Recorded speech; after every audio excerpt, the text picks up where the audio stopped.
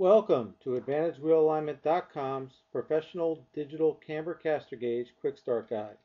This Quick Start Guide is designed to get you up and running with your tool in no time. When measuring camber with your tool, it's simply a matter of putting the tool up against the wheel and taking a reading directly off the screen. Unfortunately, there are times when we do wheel alignments that the floor may not be perfectly level. If the floor is not level, it can induce error into our camber gauge reading. Fortunately, our tool has a quick and easy calibration method to compensate for any unlevel surface so that accuracy can still be obtained. The first step is to remove the Camber Caster module from the tool and place it on the floor next to the tire that we're going to measure.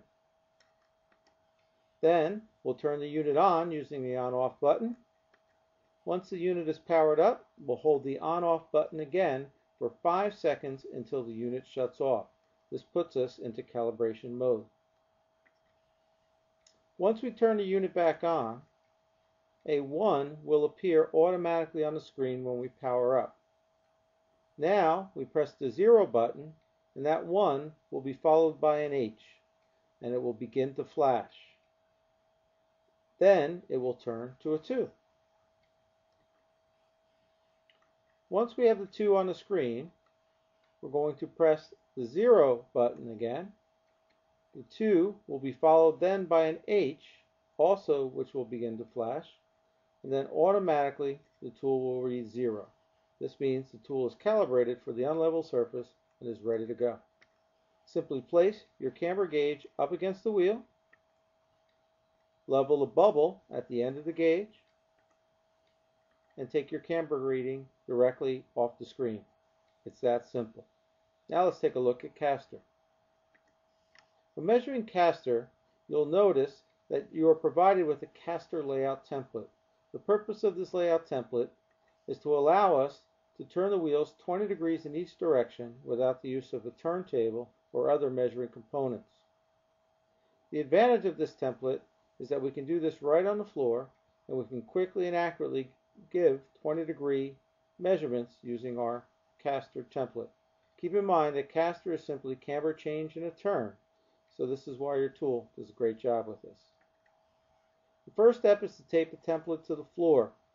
Now, in this case, we have some electrical tape lined along the template, so we bend the template in half, line it up with the wheel, and using a felt tip pen, a straight edge, or in this example, electrical tape, we will use this guide to show us 20-degree marks on the floor. We'll use these marks to line up our gauge.